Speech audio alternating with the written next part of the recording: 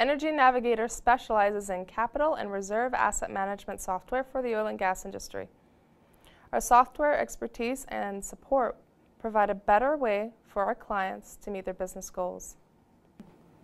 Welcome to the What's New in 6.2 workshop. My name is Francine Plante and I work in client services doing software support. There are a lot of new features in 6.2 that are easy to learn, and these videos will teach you how to use them. The new version 6.2 features are in three major areas of Val Navigator. In administrative, there are archiving, base reserve categories, relationships, backwards and forwards button, and map view grids. In technical, there are new decline methods, the decline workspace, CBM volumetrics, factored roll-ups, jurisdictions, and plans.